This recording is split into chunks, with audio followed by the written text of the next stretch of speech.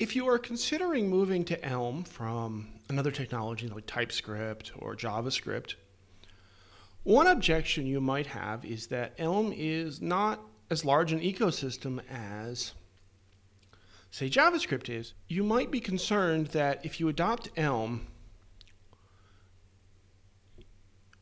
that you will have a hard time hiring developers who can work in Elm.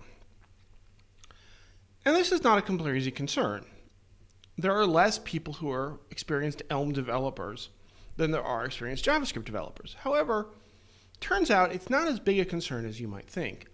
Over at No Red Ink, where they have 100,000 lines or more of Elm in production, they've been able to hire people pretty easily, according to things that Richard Feldman and others have said. Basically, they announce, hey, we're using Elm, and people approach them.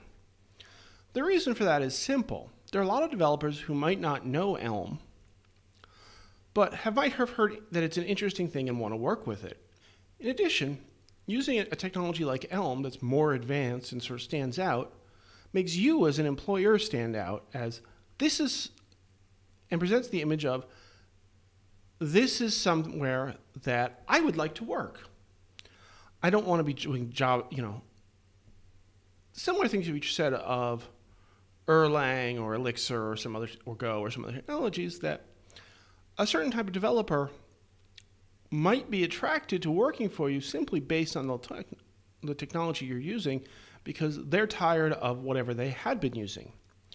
So what seems like it could be a liability for a language like Elm, in some ways could actually be a major benefit, because you are inverting the process. You are putting out a big flag that says, interesting people work here, wouldn't you like to join us? And that can be a great asset in recruiting.